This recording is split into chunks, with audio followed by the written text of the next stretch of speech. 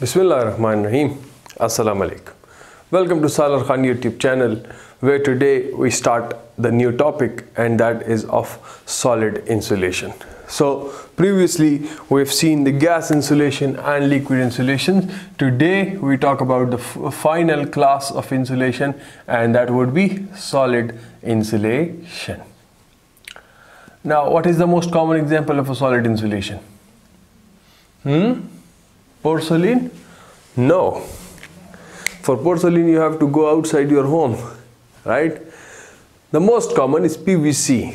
These cables around you running everywhere, these wires, they are all PVC insulated. If you look around yourself in the electrical engineering world, the most common, the three major areas of solid insulation are cables, machine windings, and overhead transmission lines. Yes? Yes. What is PVC? So it stands for what? Polyvinyl chloride. It is a polymer. What are polymers? They are long chain molecules. We are not interested in any of this. Let's talk about the characteristic features or the properties that any solid must have so that it should be used as an insulation. So number one is of course the high dielectric strength, and the solids have got dielectric strength way higher than liquids and gases. And what is that? So it ranges from 1 megavolt per centimeter to a value of 10 megavolt per centimeter, and even higher than this value. Okay? Yes. But these are the intrinsic values, which I'll tell you in the next video in the intrinsic breakdown. But the thing is that these are intrinsic values, and that means what? That this is the upper limit of the breakdown value, which is not achieved in practice. In practice, this much of an electric field or voltage does not occur on the insulation. These are only attained under controlled laboratory conditions, and you only do it for a test for a very short period of time just to know the maximum achievable limit. In practice, they do not occur on it. You have a factor of safety, and the factor of safety in this case is very, very high. So they are not achieved in practice. They are only for testing of the insulation under controlled laboratory conditions. You only have it for a very short interval. If you compare it to the strength of gases, so a gas has a dielectric strength of few kilovolt per centimeter to a maximum of 0.1 megavolt per centimeter.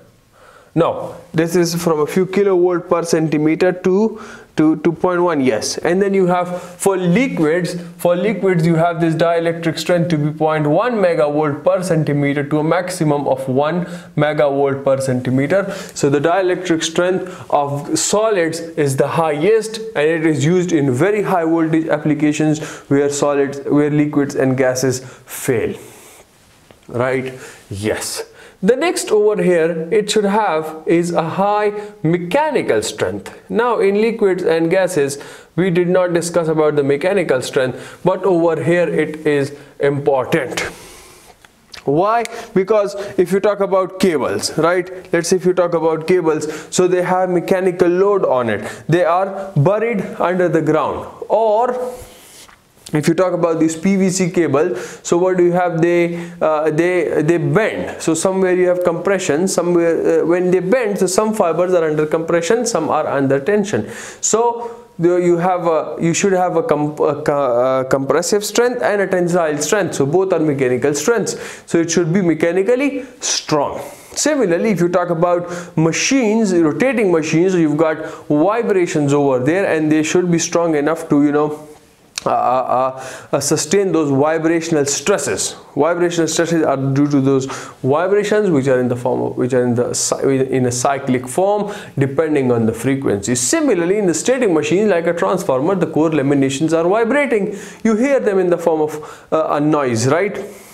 So the thing is that they should sustain those vibrational stresses. Similarly, in the overhead transmission line, they have to support the weight of the conductor as well. And how much is the weight of the conductor? So for instance, if I'm talking about a distribution system, so if it is per meter the length is 0.5 kg, and let's say the span is about 100 meters, pole to pole distance 100 meters, so the weight of the conductor is how much? 50 kg, so it has to support this. And if you talk about a transmission system, so let's suppose the ACSR conductor, it has got a 1 kg length per meter, and the span over there you talk about 500 meters. So let's say it's a 500 meters, so the weight of the conductor would be 500 kilograms.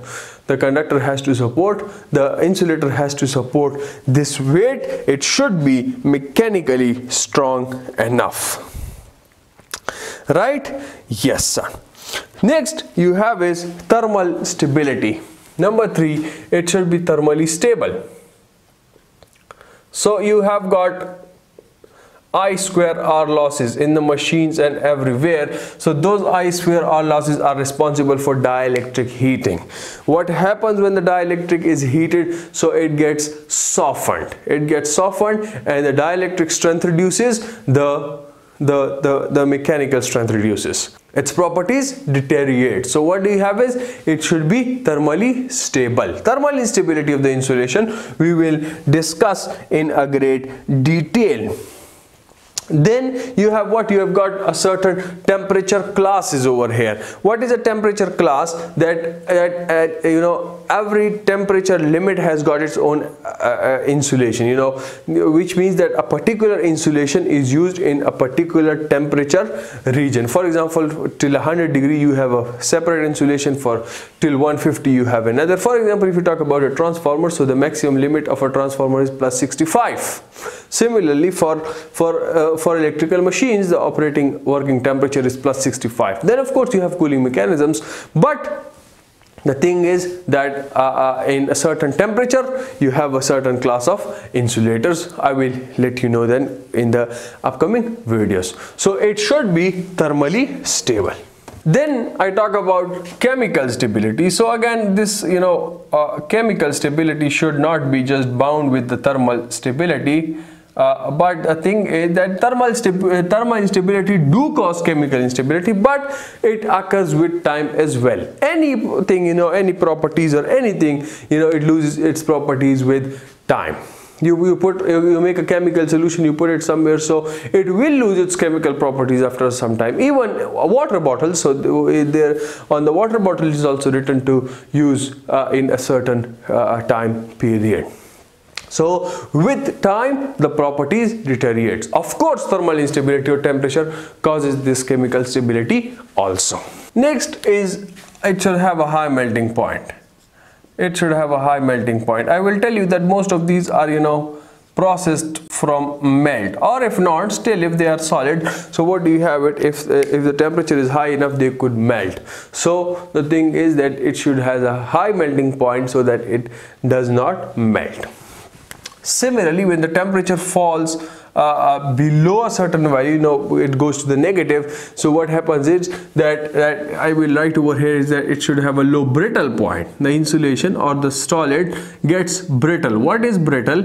It sort of hardens, or I could say freeze. So you have a transformer, so you have to use it in Saudi Arabia as well, so it should have a high melting point insulation. You are going to use it in Siberia as well, so minus 65 degrees, so it should have a low brittle point. So the thing is that the insulation should be operable in the environmental temperatures that occur on the surface of Earth. Plus 60, plus 65 to a minus 60, minus 65.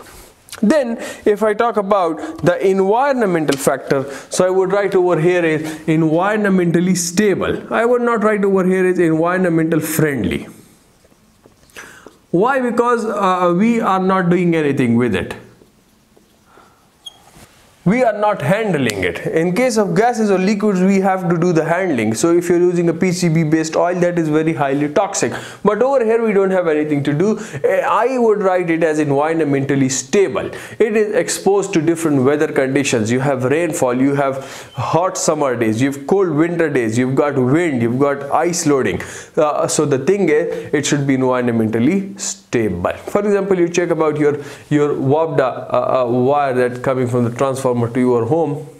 So it has got a double insulation. Number one is the primary insulation. The second is the PVC, that is the sheath insulation. The secondary insulation is called sheath, the black. So you know it is a very good insulation. So if you see, so it has been working for about 20-30 years and nothing happens. Of course it will have a service life, it will not be working forever, but you notice your warped service wire that it has been working for quite a long time, exposed to the environmental conditions, but still working for quite a longer time.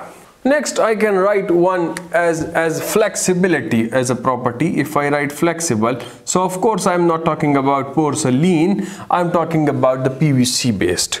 So flexible, why? Because you have to bend them. So if you bend them, I talked about the compression and tensile strength over there, so that if you bend it, so it should not have those micro cracks. So it should be flexible enough, allow room for a little bit of a flexibility. Now if I talk about a little bit of a classification of this, so the thing is that you've understood this, that this is only the intrinsic strength, okay? This is the intrinsic strength which will not occur in the practice. This is only under controlled laboratory conditions. The factor of safety over here is very, very high. For example, if you take a cable or a wire, so you take it, the PVC insulated, what is written over there? It is written to 1000 volts, 600 to 1000 volts, but you're not using it, you're using it only for 220 volts, right? The maximum your home appliances can sustain is a 240 volts. So why are you using that cable with a 1000 volt specification? So the thing is that the properties deteriorates with time. Time is a very important factor which we do not care about, okay?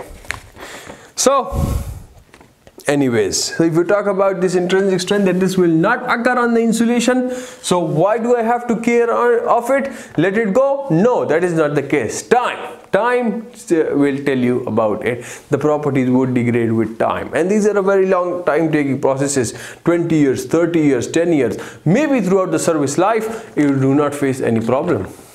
Well and good, right? Yes. Physically, what is the structure of a solid or chemically? So the thing is that they are strong bonds, and they've got a fixed shape. They are tightly bound to form a lattice structure. So they've got a fixed structure. But I am not interested in this thing. I am not interested over here in this thing. I'm talking about the electrical world. From my electrical perspective, I will classify my solids. Let's say I characterize them first. So the insulation, if I characterize the solid insulation, so number one that I have is my ceramic class, and the second that I have is my polymer class. Now, of course, I will not be defining what a ceramic is, what a polymer is. Fine. Yes. In the ceramics, I've got glass and I've got porcelain. Now, these are high voltage insulators, very high voltage insulators. Now, the dielectric strength of glass is about 78 kilovolt per millimeter, which is a very high value, whereas for porcelain this ranges from 50 to 65, I believe. 55 to 60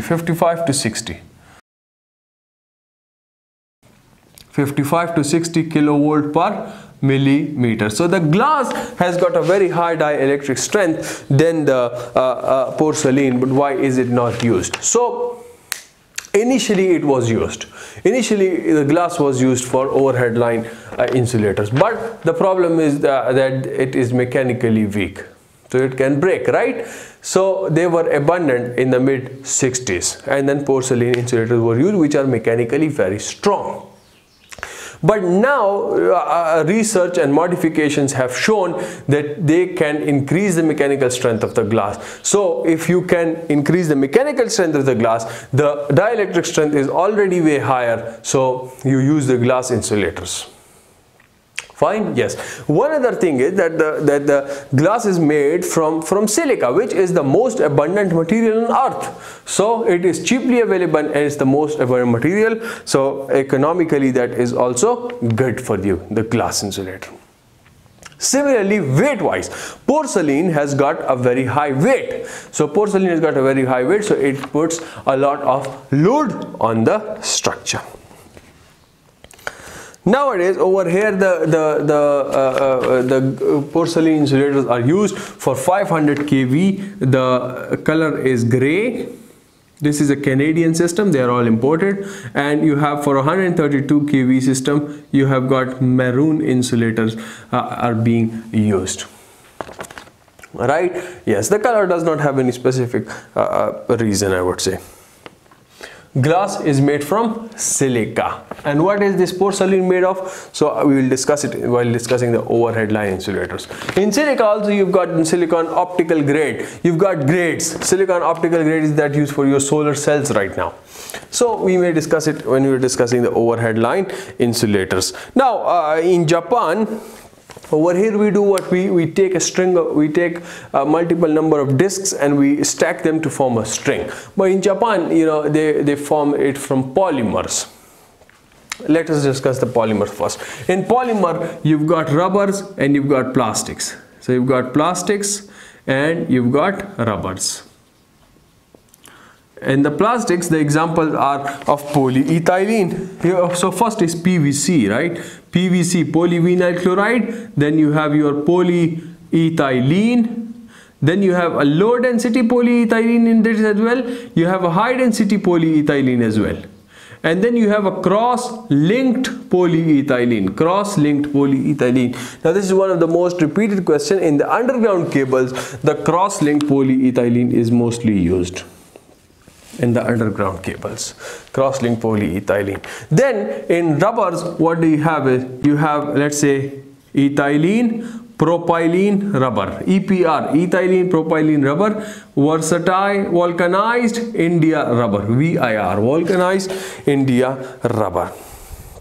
Right? Yes. Now they're used in overhead lines and not in the underground cables, mostly because, you know, rodents attack them. Rodents attack them. One other thing is that the overhead lines that I was talking about, so in Japan you have a company by the name of NGK, so they used a long rod type, polymer type insulator. They started using, in the overhead transmission line, they started using a long rod type single insulator. We take different multiple number of discs and we stack them together to form a string. That is used, but they used a single rod type polymer type insulator, and that was working, but you know, then the problem arrived in Australia, where you have some regions where there was a parrot family. You've got parrots over there and different kinds of birds. I believe that's called the Gallas family or whatever it was. So the birds or parrots basically, you know, attacked those and they chewed it. So that was the problem due to which it was abundant. Now if it is glass or it is porcelain, so the birds cannot chew it. So that is why they gave us the idea of using the long rod type insulators. So I believe I will finish this video over here. Now the ceramics, if I tell you, are mostly used in transformer bushings. They're used in overhead line insulators or many other things, you know. I would just, it is used, porcelain or glass is used, let it go. Polymers, if I talk about it, so most of them are viscoelastic. Viscoelastic means what? That they are, you know, processed from melt, processed from molten state. Processed from molten state means what? That they are, you know, solidified from a liquid state. For example, if you talk about rubber, so rubber is found in the trees in the form of a milky material, a liquid material called latex. Latex, and then you process it, you fabricate it to give you your solid form rubber.